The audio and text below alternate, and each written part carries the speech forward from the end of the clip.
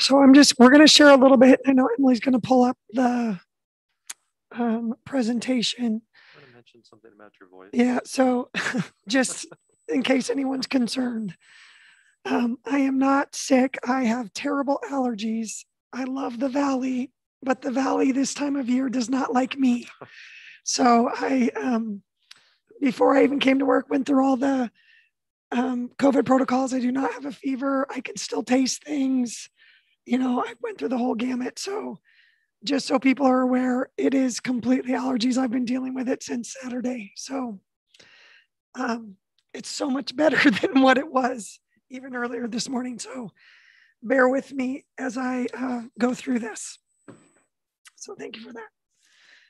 So we're going to start with Talmadge. So I'm going to really have you focus on, these are infographics that we have put up on the website for really just giving the general outline of what we are doing within the buildings. So again, you're going to see on each side, we give safety protocols, health and cleaning, the ready for school checklist, just as a reminder for parents and students coming into school. But really, we're going to focus a little bit on the bottom left for all three of these.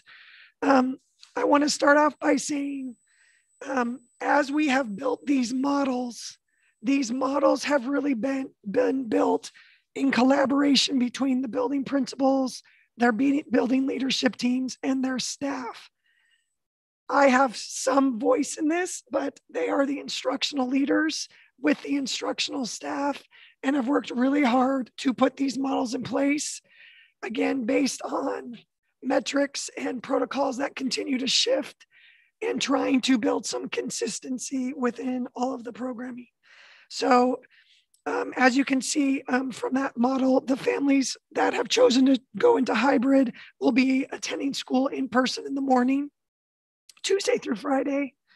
They'll have PE, health, art, and music, and AVID. So our electives at the middle school will remain online in the PM time. So that's when they'll get their electives.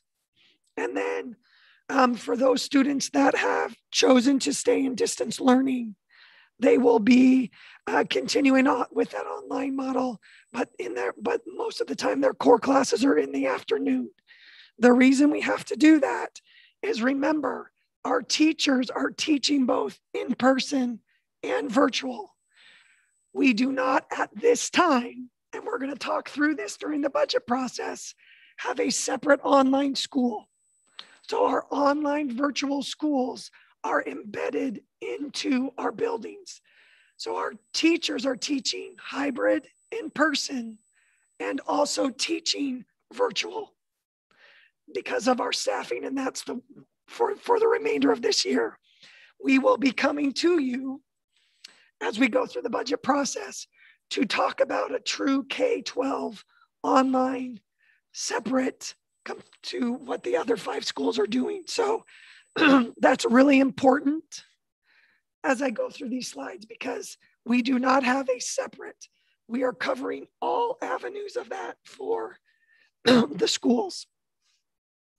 Part of that with Talmadge, one of the questions that's asked is, there's a little bit more time during the hybrid time than when you look at the virtual schedule. There's a little bit less time. Remember, when we're in hybrid, they're moving classrooms. We are required to clean, so that when they move from class to class, wipe downing of desks, wipe downing of chairs. So the difference of why hybrid is looking longer is because of those transition times. Because again, we have to not only do academics, social emotional learning, but also we have to make sure that we're meeting all the safety and health and cleaning. So that's an important piece as we talk about secondary buildings as we move forward with that. They'll also need some time in building. We have new routines. So we know a few weeks of that as we start here is going to be building in those routines. So again, Talmadge is the school that has gone to 3 feet. I'll talk a little bit more about that generally. It does, if we have an outbreak, potentially we have to quarantine more kids. And, again, Perry has talked with his staff about that, knowing that potentially they could get kids in all of them in at one time. They have enough space to do that. That is not always the case in our other buildings. So again, excuse me, again, those are some of the big building blocks. We also, just as an example, restrooms. So kids will go to they can only go into the restroom one at a time, because we also have cleaning pieces of that are involved. So passing time, bathrooms are not open. So we are having to build in more time for brain breaks, bathroom breaks, transitions. So I know that that question has been brought up by families. It's not because they're not going to get the same amount of instruction. It's just we have more protocols to some degree that we are required to do in person than what they have to do virtually. So again, that's just a quick look at the middle school model. And then we'll go through all the models and then I'll open the floor up for questions. Emily, next slide, please.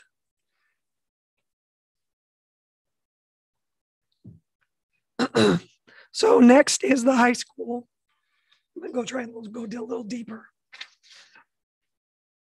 So again, the same thing.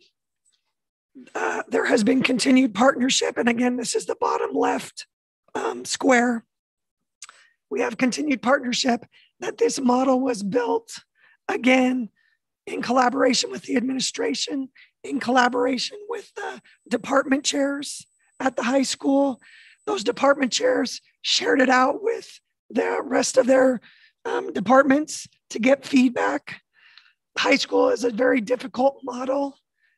We understand that there are schools that are going full, but again, our teaching staff is doing both hybrid and virtual teaching. So we have to build in time for both of those. So you'll see all students attend online classes in the morning. Then they'll do their in-person classes in the PM. So anybody that has chosen to go into hybrid will come in. And again, we have A weeks, and B weeks. And again, all of that conversation was in collaboration. Those models came from teaching staff in collaboration with the building principal and moving forward with that. There are lots of different models if you go across the state, if you go across the country. Again, to keep that balance of not having to switch teachers and different pieces as best we could, because that still happens. You know, this was really a good model that they felt would be consistent with kids. Again, they'll have that alternating weeks, and then that virtual only students continue on that online model. A couple of things with the high school that I want to be just cognizant of. You know, when we talk about the difference between 6 feet, and I'm going to read what the Ready Schools Safe Learners, when it talks about physical distancing, the actual language. So under 1C in physical distancing, the new language reads as followed. CDC guidance released on March 19th recommends maintaining 6 feet of distance between distance cohorts when possible, limiting contact with distance cohorts in areas of higher county case rates. Schools that use less than 6 feet between students in classrooms, distinct cohorts is recommended, with at least 6 feet maintaining between distance cohorts. So that's what the first opening paragraph says. Yes, we can move to 3 feet. However, when you talk about at the secondary level, a couple things. We have had 2 outbreaks this week in athletic programs. We've had to shut those athletic programs down, as in all of them. So every student that was involved in those programs have been shut down. Should we have been in school right now, all those kids would not be allowed to be in person. The reason we are sticking with 6 feet is, for example, right now, we're 6 feet apart. Should I come up positive COVID, none of you get quarantined because we're safe. If we move to 3 feet, again, high school is a little bit different. We are doing activities. We have to take that into consideration. We're literally on a day-to-day basis right now having discussions on what are we seeing We know that there is a fair amount of students being tested right now. I know my communication with you this week has been pretty significant, and even end of last week with what we were starting to see. In speaking with Polk County this morning, they have great concern that there is an uptick. So we're having to monitor that. So again, all of these pieces are taken into consideration even as we build these models. One of the things, especially with the high school, is we are, graduation credits and graduation itself, we want kids to get to. And we are talking about seniors right now, but in general, credits for everyone. It is really important, and I've said this from the beginning, in working with our building principals, in collaboration with our union, in collaboration with you, our goal is to get buildings open and keep them open. With the beginning models that we are at, with the goal of if we can learn and continue to learn, so we can be open all of next year, that's really the end goal. But we are still in some of these waves where we have concerns. With keeping the high school at 6 feet, regardless, should a student get ill, we do not have to shut the rest of it down. So there is some advantage that we are seeing of staying at 6 feet. There are not very many weeks left in school. We know that this may not be the favorite model of mine or anyone, but in regards to keeping school open, we feel again, in collaboration with our administration, in collaboration with our leaders within the building, that we have gone in that direction. I'm not going to speak. Again, I have different conversations with our union president, Mr. Gorman. I'm not going to speak to what he said. I know the conversations I have with him. So again, I believe we are aligned. I have great trust that we are moving in that direction based on what we are trying to do in the long run, which is getting schools open, learning for what we need to change, what we need to adapt to be able to get open full time within the next year. So again, that's a little bit about where we are with the high school model. And then if you go to the next slide with the elementaries, again, it's that lower left corner. We are staying currently with that AM and PM. One of the things that we have is our class size is really no bigger than 12. I can tell you, because I have been walking through buildings to see, especially K-5, I walk twice a week in buildings because I want to see how the instruction is going where we are. With the small cohorts, 2 hours a day, our teachers are getting to move the needle faster than if they have 20 kids or 30 kids in a classroom. Now, I know that that's not a favorite of everyone, but again, the model of being able to get students in small cohorts with direct instruction, we are seeing gains. And I'll share a little bit more of what I've seen when I talk about assessment in the next section. So again, at this moment, we are staying in the AM and PM. We're having the consistency with the routines. We're seeing successes there. We still have PE and music through their live instructions. And then they have additional time that they can do some after school enrichment things online. Again, a couple other pieces I want to just reiterate, just from a general talking point about all three levels. It's really important, our staff, we are in the requirements of Ready School Safe Learners. They are technically required to stay 6 feet. That doesn't mean that they don't go in and out, but we're being very cognizant of how much you go in and out. Because if there is an exposure, there's a potential that if I have been close to Darcy for more than 15 minutes of less than 6 feet, then I'm out as a teacher. We have hired additional subs. Every building has at least 2 subs, if not more. We are continuing to try and hire in more teaching staff. We've continued to partner with Western Oregon to work with our student teachers who have been amazing. We are going to have a great working staff. I'm very thankful for WU and their flexibility in allowing student teachers to come and teach with us more, because they're allowing us to have keep that space and those distancing so our teachers can keep doing what they're doing. Again, as I said, one of the things, and we're going to watch it with Talmadge because they are at 3 feet. If we do have any type of positive case, if I'm in the middle, anybody that's 3 feet around me will have to be quarantined. So again, we're sort of taking that risk, and that's okay because we felt it was the right choice for Talmadge. They have a little bit more space to be able to do that from a middle school perspective. So again, we'll continue to watch that because the definition of close contact is under 6 feet for more than 15 minutes. So if you are under 6 feet for more than 15 minutes and somebody tests positive for COVID, then you are quarantined at a minimum 7 days. You can go get a test. And if your test is negative, on the 8th day, you can come back. But some people are not being tested. We have had students test positive. You know, we've had parents reach out to us to say their student has tested positive and they're just going to keep them out for 14 days. So we are having both cases in the classroom and families communicating with us that, hey, Jen Kubista is not going to be in school. She has tested positive for COVID. We're keeping her out for 14 days. So we are getting those phone calls as well from our families. Again, I want to be clear, and want to say this since the beginning. This is in collaboration with our leadership in our buildings. We have amazing principals.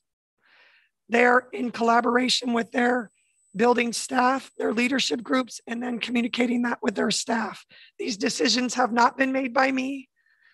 I am part of that conversation as they have those pieces, because again, you know, they don't all need to look the same. We're trying to build a sustainable model to have some in-person learning through the rest of this year, learning as much as we can, because we feel and we're seeing that potentially by the fall, we could be far enough along that potentially we could have students in, knowing that masks will probably still be part of the equation, et cetera. So again, some of those pieces are still part of that conversation. So I'm gonna just pause. Again, these models, we think we'll have less issues of quarantine kids should we have someone test positive. Again, our goal has to move open safely first and foremost. And then once we kept it open, we'll keep moving forward. So I want to do 2 more slides and then just sort of to say next steps. So people keep asking, oh, 80% of the kids our students want to be in hybrid. That's what our families are telling us. So here's a breakdown of our buildings. So the middle left column is the schools. Middle column is the total number of students in hybrid.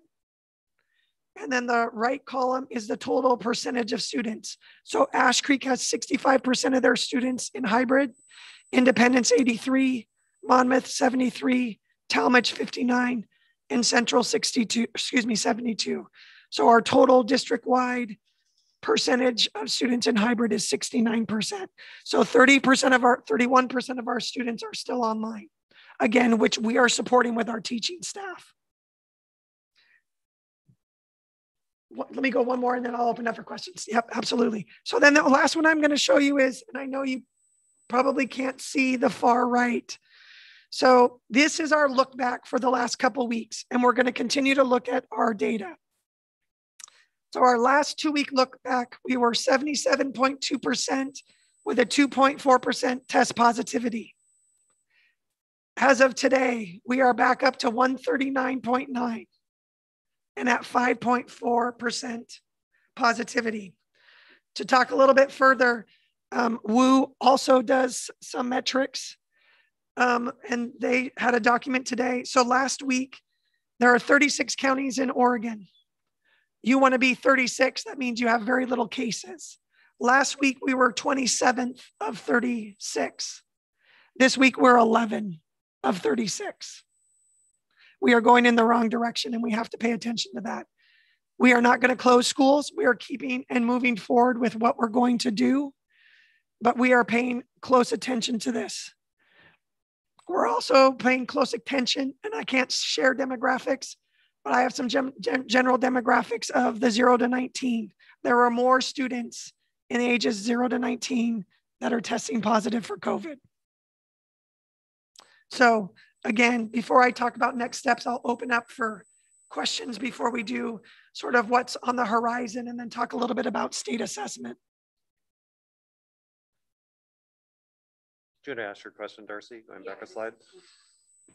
Typing the words in my head. So I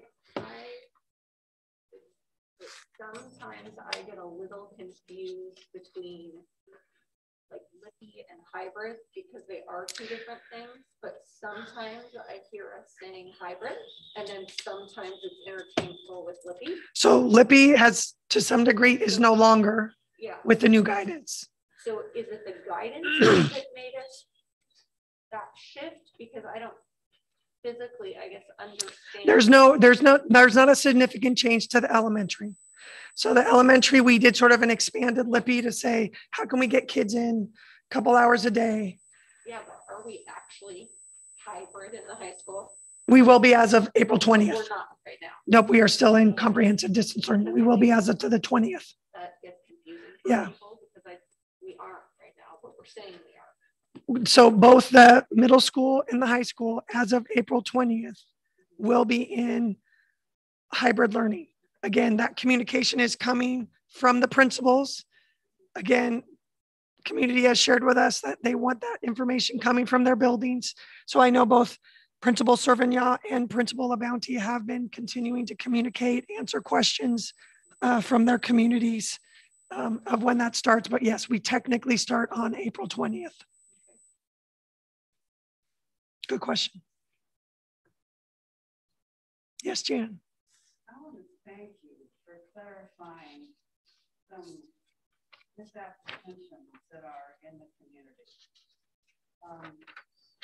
Nice job just then explaining any number of times there was collaboration in building this and that you were not in some little room by yourself doing this. I mean, I knew that anyway, but I'm happy to hear you say it, that teachers and principals, and I assume to some degree parents, were involved in developing this model. I also want to state that no model is perfect. Correct. But I really appreciate the information that you shared. And I'm particularly appreciative of learning that we are now number 11. That's horrifying that Polk County has that many cases. So. And again, with the new guidance, you know, if we get over that 200, again, I'm going to be in continued conversation with our principals. Again, I hope that this is a blip and that next week it will go down. We are back to the numbers per day as what we were almost in November, December, which is starting to be concerning to us. Again, our goal is to stay open and get kids in to try and get them back into what school is, what that looks like, what that feels like, knowing that, again, we're trying to learn and adjust and keep things safe for kids, for staff in a very, very hard year. It was also good as a reminder that our teachers are doing two different kinds of teaching. I have some relatives that are teachers in Salem-Keizer, and I wondered why they were in school more than us. Well, it turns out they have a complete online academy called, I forgot what it's called, Edge. Yeah, I believe so. If you're talking Salem-Keizer, yeah. Correct. So there's two completely different educational models going on in a district in Salem-Keizer and other districts like them. So that's how come they can have more time for kids in school, because they have separate. Yeah, completely separate. At times our teachers are doing similar lessons, but at times they might be doing two different lessons, one online and one for in person. Again, they're trying to keep consistency of the standards. But again, that's a big part of that conversation. We will be, again, as we start talking about budget, we are going to be coming to you with a proposal again, in working with the community, because we're about to get some information out to the community of, we have families that have said to me, to our principals, even to some of you, are you going to have that online component? Because until everyone is vaccinated or to that point, my student will not walk back in your building.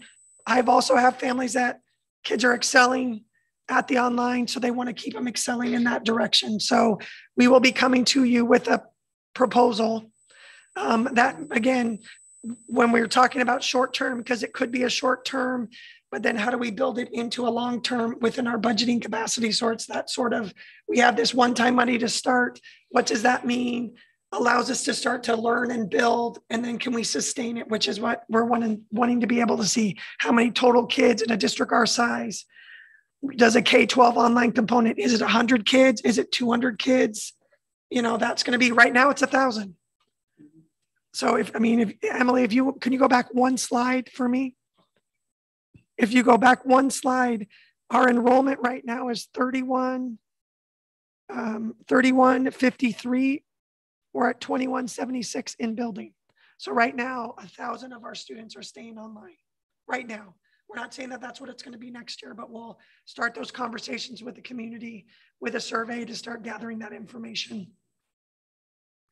Well, our principals, teachers, and support staff need halos. They really do.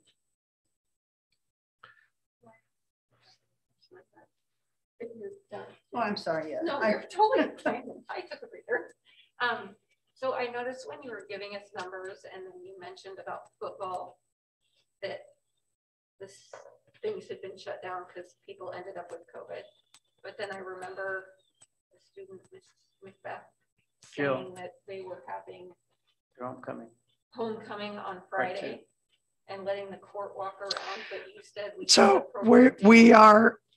I didn't say football is going to down. I didn't say what sport, but that is one of the sports that we are having to shut down. We are in the midst of obviously communicating with families first. I know that Principal Servigna will continue to work because obviously we're going to have to make a shift because we're not going to be able to play on Friday. So again, these are the constant moving parts that we'll have to continue to work through. Again, we had a meeting and this is what I will tell you. Again, yesterday was a holiday for some. My building principal at the high school, my athletic director, my director of security were in a text message with me yesterday, working through this. So when I say we are working. We're even working on times where I'm actually trying to say, please don't work on this day, because I want to honor people. And again, as we talk about equity, that means race, religion, national origin, etc. So again, 3 o'clock yesterday till about, 4:30, we were in a constant text message, and then had a meeting this morning right at 7 a.m. to work through one of the athletic issues that we were working through. I was made aware by my own children, by their friends. So I just assumed that the community was finding out that way. Yeah, and we were getting that. That's some of the next steps we're doing. So thank you. Does that mean that homecoming part of it for the students has been canceled? I have not had a chance to, again, my focus this morning with our principal servant now was football. I will follow up with her. I'm sure they'll communicate out with, they're going to make what that change will look like. I have a question as well, Jen. So Lippy's going away and then hybrid's taking over. You explained that fine. I know that Lippy was mainly at-risk kids and seniors. Yep. So are they any way, are they losing out any hours at all, or gaining any hours, or is it being adjusted in any way? So at the elementary, our students that were limited in person are still coming in on Mondays for 2 hours. So we do still have that going. With the change in the high school, that will get embedded into the day. So again, they'll be in there for about 2.5 hours doing, with their teachers, working through what they need to. So it's not loss, it's not gain, it's about the same. Okay. Jen, are these kids, seniors especially, are they getting enough actual instruction to graduate? That's what, yeah. I mean, again, part of this is, and again, when you talk about, you know, one of the things where I think we need to do a better job when we get back to whatever normal looks like, because I don't even know when we get back in person, we've learned so much. Things are not going to look the same regardless. But part of that is, you know, when we talk about standards, so students have to meet the standards of 12th grade, and they do all the standards through high school. Right now, what the team is working on at Donna's level is working to say, how do we make sure that we know that kids know the content, that yes, we can give them credit for that. So again, that's really why they're doing that instruction in the morning. And then the afternoon is really some, you know, with small groups of students to be able to have that connection. What are you struggling with? We want to make sure you know those standards so that we can get them to earn credit. And then for those seniors, that they have the graduation requirements. We do know that, and again, I'll talk about summer school here in a minute, just as of where some of our next steps are. We know that there may be some students that will need to do some work over the summer to potentially regain a credit. The administration at the high school is working on that plan in a couple different ways. And I'll talk a little bit about that next in the next step. So we believe that's partly why we're doing this model, still giving them that core instruction in the morning, because that's really important. And then being able to do their labs and other things in the afternoon so that we can make sure that they're moving in the right direction. One other thing that on that other slide, the metrics, the 139.9. We go forward one for me, please, Emily.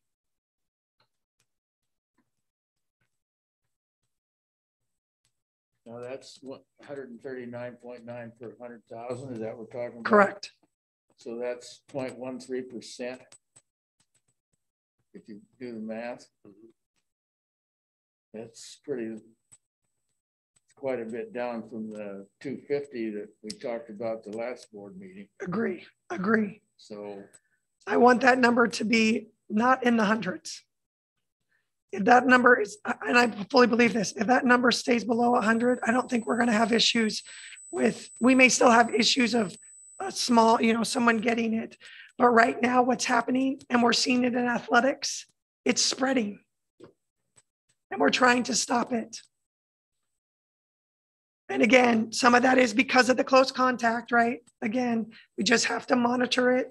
We know that we've been informed that multiple kids are going to get tests right now because they have had contact with some of the students that have tested positive. So again, we have some meetings tomorrow. We're meeting every day to make sure. We did have another positive case that we were concerned was going to affect 2 other activity groups, but that student was not there last Thursday when those groups had activities. So those groups are safe. So again, we still have a lot of moving things, especially with the close contact. Again, 6 feet apart, I test positive, you all are safe. Unless, you know, I'm always in Steve's area, but again, that's what our teachers are monitoring and why we set up the buildings the way we have. I think a couple questions that I have. So we heard tonight, and we've been getting emails about all these other districts that have gone to full in-person. What is it about those districts that's allowing them to do that? And are they doing, I mean, as you were talking about the schedules in the middle school, the high school, and having to do the cleaning protocols, the additional time, I would imagine even these schools that are saying that they're going back to full in-person, and I wish I knew this, but I don't know exactly how they're doing that. I think a couple things. Some of the school districts are smaller in size. So again, I'll give you an example because he's in our Polk County Collaborative, Perrydale. So Perrydale, smaller school district, has space to be able to do that. Again, we have spaces to be able to do that, but we don't have enough teaching staff to cover both hybrid and virtual. Perrydale, as an example, a majority of their kids are in person. We have 30% that are not. So again, his conversation is like, yeah, most of our kids truly are in. There's handfuls. So again, smaller school districts, a little bit more room, a little bit more flexibility. Albany, I know, was given as an example. I've heard that their K-5 is going back. Their case rates are low. I think they've been in lower numbers for quite some time. So again, I think that consistency of their case numbers and again, not having spread. I'll give you an example. We are still having outbreaks with our staff. Again, we have our Polk County Collaborative with our superintendents in our area. We've had over now, I think it's 27 staff overall through the year that have tested positive. They've had like 4. We still are having staff test positive. Again, I think it's just part of what we are trying to maneuver through. And please, as I say that does not mean our staff are being reckless. We're very clear in trying to continue. And then when we do get concerns about what's going on, which we had a couple today, we are following up. We are reiterating with our staff that the safety protocols are very important in this process. So again, I think, not having, a variety of correct factors.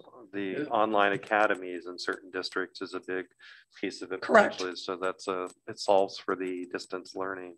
Correct. Which we are not able to. Which again, we are going to be bringing you guys a proposal to potentially move in that direction. Last month at the board meeting, I mentioned Department of Health had put out the scorecard, and I'm looking at it right now. There's 220,000 students in the state.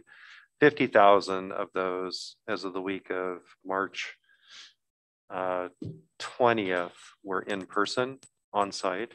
So 50,000 out of 220,000. So I'm sure that number is going up. Sure. Yep. But I think just to keep in mind, we're probably not. I think we're probably in the middle of the pack in terms of what we're trying to do and trying to be hybrid.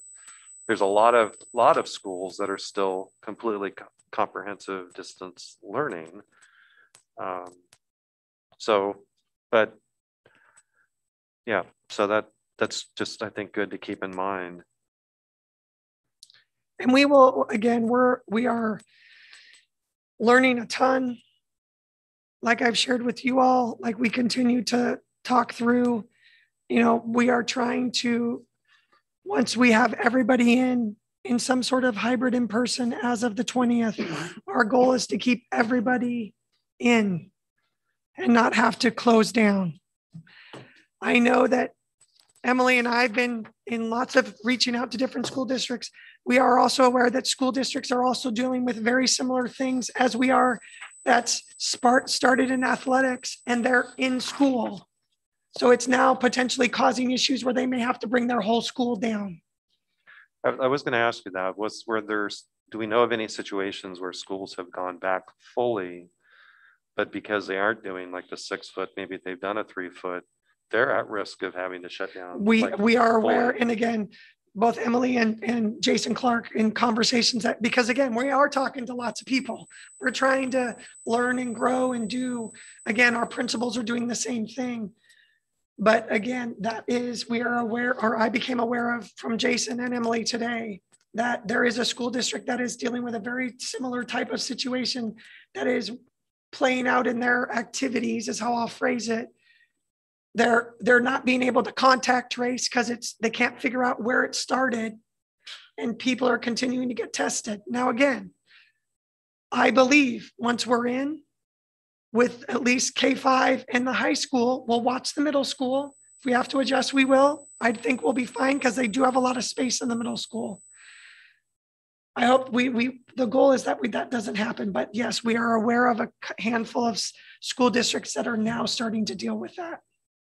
Yeah, the middle schools, the least percentage of in-person students. Correct. I saw at 59. Yeah, they're 59. So I had a question. If we can rewind back I don't need to rewind the screen, but in conversation, when you had mentioned about being a teacher being within 6 feet of their student for more than 15 minutes, or that's what we're close contact. About. Yep. Yeah. So, well, 2 questions. One, I know that a lot of our coaches are also teachers. So in those groups that are being shut down and students that are in quarantine, obviously students aren't vaccinated, teachers could be vaccinated. So if they're vaccinated, do they have to go into quarantine? No. So if you are vaccinated, so again, I'm vaccinated. I'm going to use Steve as an example. Should Steve get COVID, or, I'm exposed to him, he has COVID, I do not have to quarantine. I do need to watch for signs and symptoms because I can still potentially get it, right? Again, we talk about the vaccine is one tool in our toolbox. But I can also still, if he were to give it to me, I may not get it. I could be asymptomatic. I could potentially give it to her. But again, the vaccine, part of that reason of the vaccine and the high percentage, because especially both of them are at about at 80%. Just to give you an idea from the vaccine standpoint, a flu shot is 47% efficacy. We're in the 80s for the vaccine. So again, with these outbreaks, if you are vaccinated, you do not have to quarantine. You can report to work. However, we're still asking them to watch for signs and symptoms and be aware of that. We're not worried about losing staff that are vaccinated. Correct. That's partly why the governor very much pushed for educators to be vaccinated, because we figured that this would come, that once from the CDC at some point, because the efficacy is so high, that again, we wouldn't have to then quarantine our teaching staff. We are finally to that point where, again, everyone's vaccinated and inoculated to some degree. Some people may still be working through those processes, but staff is back in the buildings. So that should not be an issue anymore. Okay. Thank you. Yeah.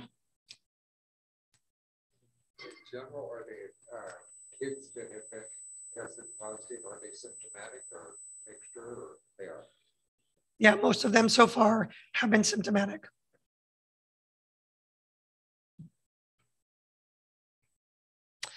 Okay, sorry. Is there anything else that we could be doing between now and the end of the school year to get more kids back in the building?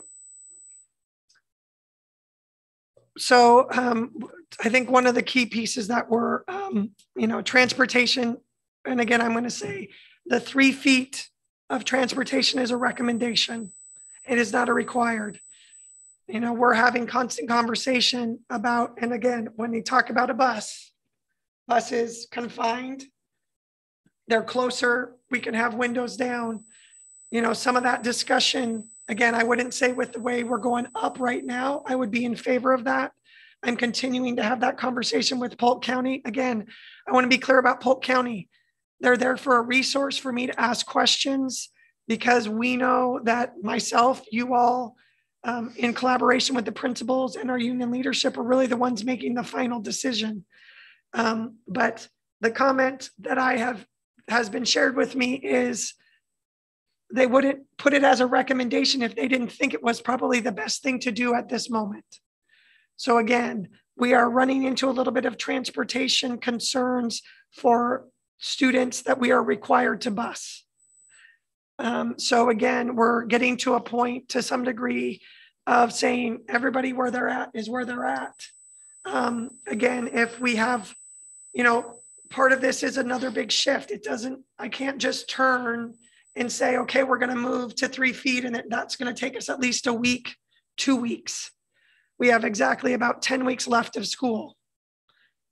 And for me, the teaching and learning, both in the amazing work our staff have done in CDL, which I would say, I put it up against the majority of the CDLs. I think we've done a phenomenal job, because I see from walking the buildings what the kids are doing academically. Not saying that all kids are on track. I want to be clear about that, but there is movement of students in the learning. We will have to do summer school, as I've shared. We will need to catch kids up. We want to make sure socially, emotionally kids are in place.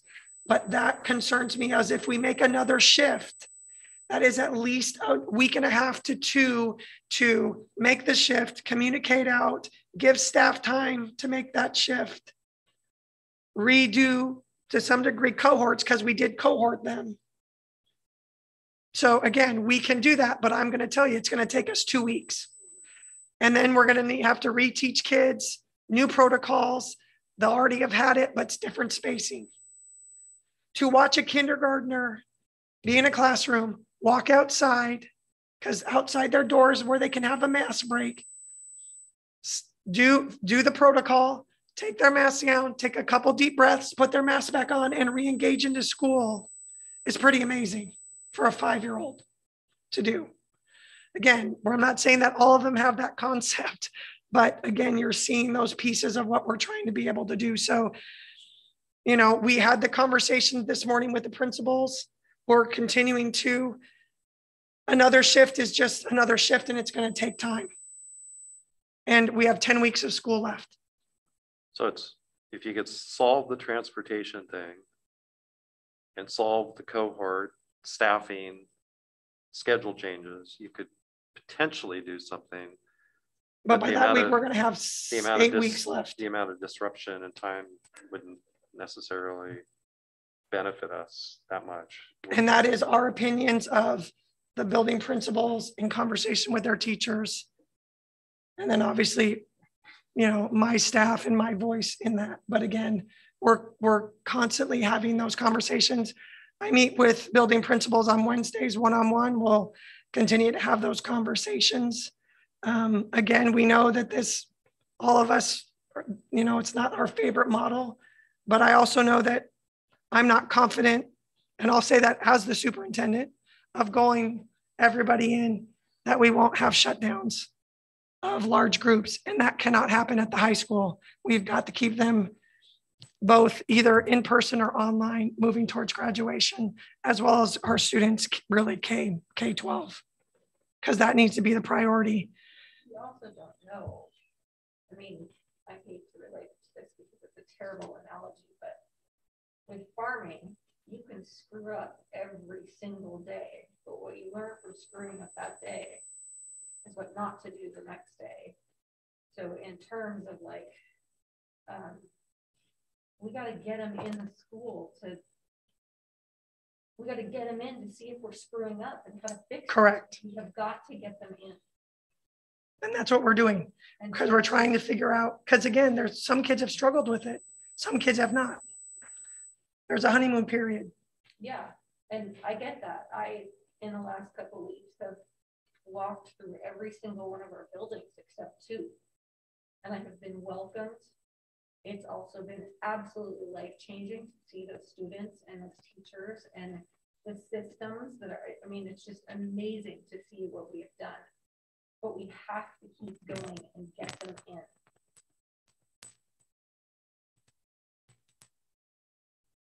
So the goal would be stable, stay with what we can, these hybrid models through the rest of the school year, learn as much as we can with an eye towards catching up in summer school, and then eye towards fall. Right, with the goal as normal as we can. As normal as we can. Because we're learning a ton, and the systems are so different than what they were. So that's going to be our goal in the fall, is to open the schools all the way up so that that would be my goal. Again, I think wants to go to school in person, or every family that wants correct, to get in school correct, can have their kid in school. Correct. Time. That would be our goal. And again, Emily, can you jump one slide forward for me? So just some pieces to sort of what's next. Again, continuing with our Polk County Collaborative, we're meeting every other week with the SUPs and the health department, because that's been really beneficial for all of us in our learning. We're going to continue to monitor the cases and test positivity. We are in the midst of developing summer programming. C shared a little bit about, we have built budgets in our federal funding, but the legislator is in the process right now of potentially adding more money for summer school. What we're looking at is sort of a traditional summer school. We usually run right after school, about a 5-week summer school, to do something similar with that, K-5. Then looking at jumpstart programs through in August. So K-1 as an example. And again, I want to be clear, we are still building this in collaboration with teachers in collaboration with our building principals. Potentially a jumpstart program. So K1s, 6, 7s, 9, 10s who have not been in the schools, didn't have any transition like our 9th graders this year, that'll be 10th graders, just getting them a little bit more time before the school year starts. Credit recovery at the high school, being focused on a couple weeks for ELA, a couple weeks after that, math. Also doing what's called recovery services for students receiving disabilities or potentially some intervention time. So again, all of those is what we're looking at from a summer development program. So we're still in communication with that. The next bullet is I'm hoping to bring to you all in May, what I'm going to say is a draft calendar for 21-22. Saying that, we also know that there's probably going to be an update in Ready School Safe Learners either June or July. So again, you know, we're going to build based off of what we've learned. We know that students are being vaccinated, right? You're now seeing more and more of that happening. You're continuing to see the federal government push that. So there could be a push through the summer to get students vaccinated. That tool will be a game changer if that does happen, because that will allow us to potentially get students in faster. But there's, again, a lot of moving parts with that. So yeah, our end goal, if everything aligns, will be to get kids back in school, as many of them as we can, as whoever wants to be, also knowing that we're potentially going to have another online school that will be separate than the 5 that we currently have. And again, we'll talk through that during the budget process. We're starting kinder registration. So we'll do that on April 27th from 3:30 to 6 at each of the schools. We're going to have some sites set up. You can also do it online. Obviously, we're starting the budget committee, and then we're going to start to pull the community committee back together April 28th and May 19th. So we'll get those on everybody's calendars moving forward. So these are really our big next steps. Jen, do you have any concerns about having enough staff for a summer school program? So a couple pieces we're talking about. We always do partnership with WU because it's a great training ground for our teaching staff. So we partner with mentor teachers and WU teachers. So we hope to continue that model where it may not be as stressful on teachers because you're sort of co-teaching and then sort of backing out and letting the student teachers do the teaching. So we built that model. I think this will be potentially be our 3rd year of doing that. We actually have one of our bilingual scholars who does not work in our school district, but she's going to come back and help us continue to develop that and run that for us. So we're excited to do that, and hopefully I can steal her back. Now, I guess the flip side of that question is, you know, my guess is that the numbers of kids in summer school should be twice what they usually are, maybe 3 times what they usually are, based on how far kids might have slipped back. But we don't really have any way to ensure that or to encourage that. I mean, or assess it. We're working on the assessment part. So we believe we'll have some tools that will be able to assess where they are and help guide some of that direction.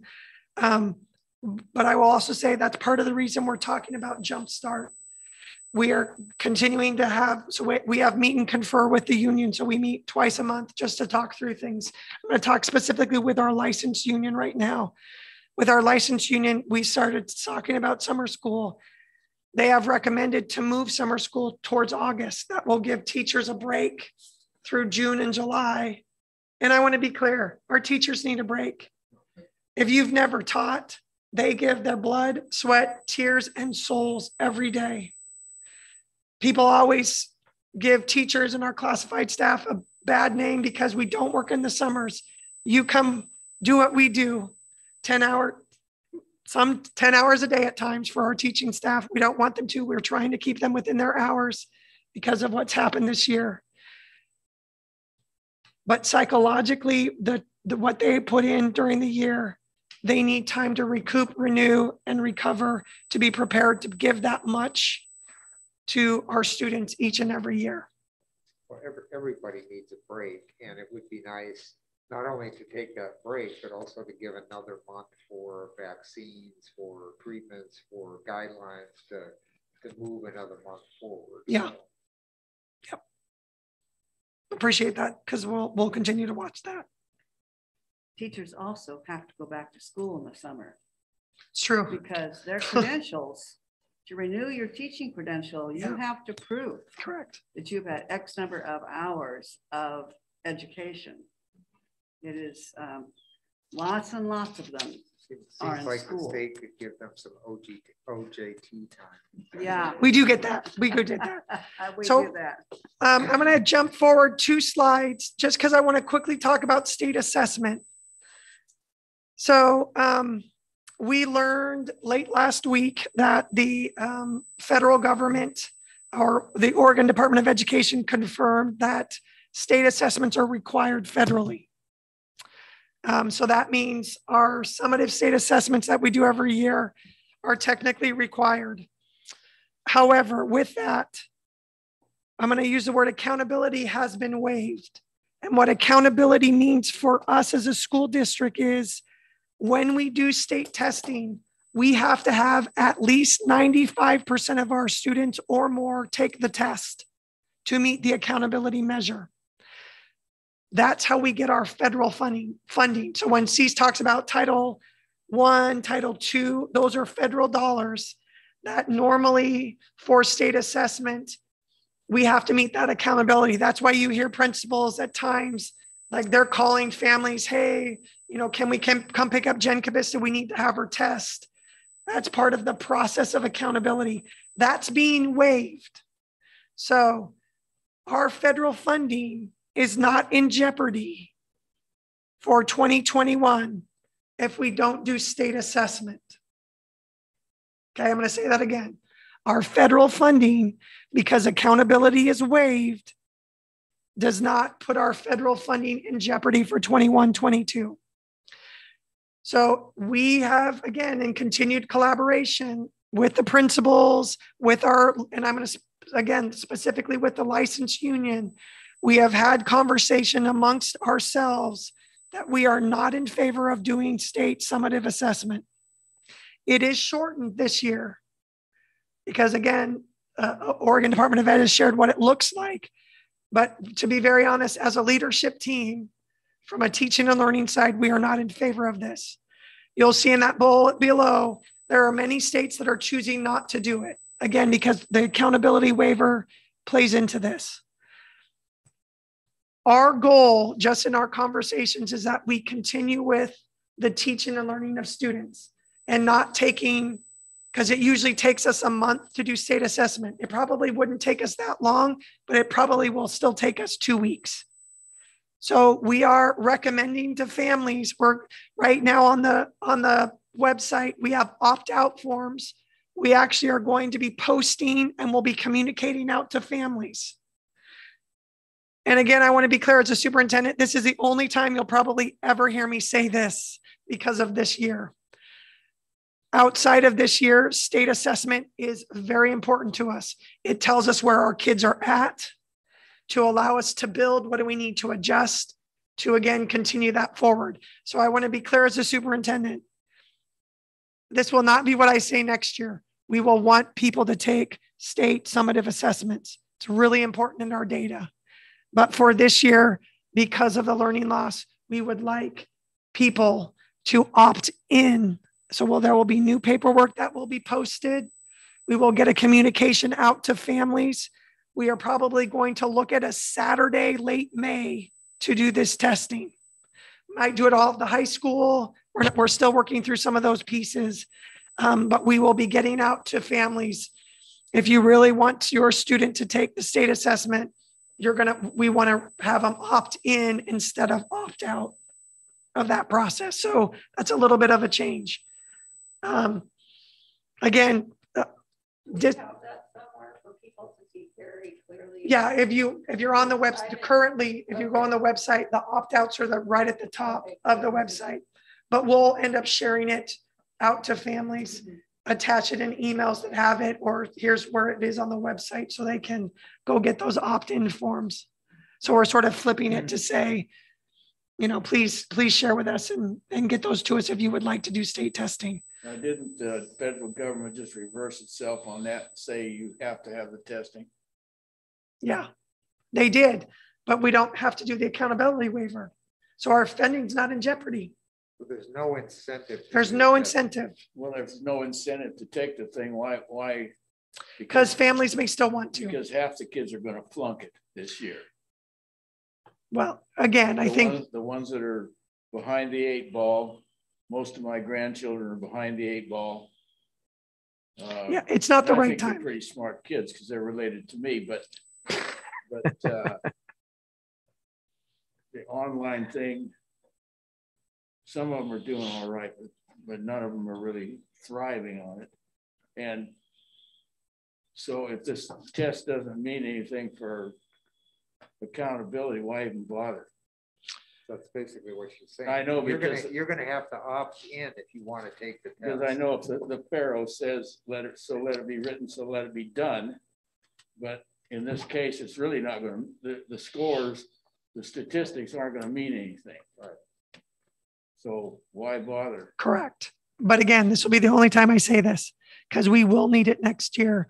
Because again, we'll, if we are in fully for a year. So will those stats be tabulated in some way by somebody to say, well, Central School District, even though their accountability is waived, they had this many kids test. Correct. Yes. Yep. Wow. So part of our report card? Correct. Yeah, that's what I mean. Correct. Yes. I don't like that at all.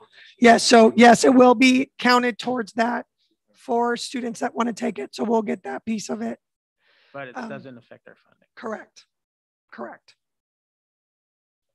I guess you said that next year you're going to say we have to take it, and I know that's your job.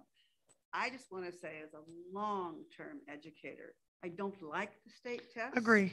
I don't think they measure what the kids learn. It takes weeks of teaching time to prepare the kids for the test. What she said. I absolutely think that the current tests that we have are good for data, but they certainly aren't good for instruction. And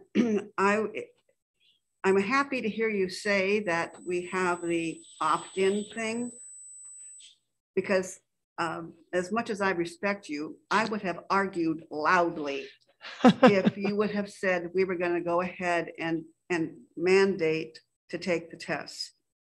Those tests are a burden on a teacher and on a student as they exist right now. So I am going to be a champion of the take the test if you want, but don't make the rest of us do it. Yep. And I do think, Jan, and I appreciate that, because again, well, I'll argue with you. I know you will, and that's fine. Again, it's an important part of the process. However, there are other assessments that that our teachers do on a daily basis that are much more important. The DRA Plus, correct, is a much better assessment of a child's reading ability than the state assessment. Right. And then we're starting to look at, because we are aligning our essential standards and having, key standards that then, again, with the state assessment, there are some bigger standards, that are always going to be in that. So again, trying to align and making sure what we're teaching can transfer to real world, let's be honest, because that's what we want kids to be, good learners and to be good citizens. The state says at times tells us some of that information. I'll probably get, I don't know, death threats or something for speaking against this current state assessments, but I've seen the effect on teaching, which means the effect on children. Yep. Doesn't work. So I think you have the board's support to proceed with the opt-in. Certainly the vocal one. I hear that colleges are starting to consider not looking at some of those tests too. Yeah. They'll take your money. Yeah, don't make any money right now. So before we go to our final pieces, we did